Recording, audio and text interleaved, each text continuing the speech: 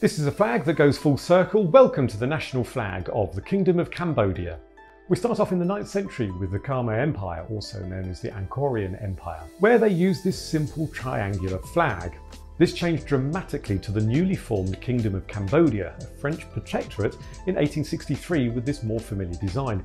This was tweaked in 1948 after its independence from France, and we could end the story there, but everything changed with the end of the monarchy in 1970.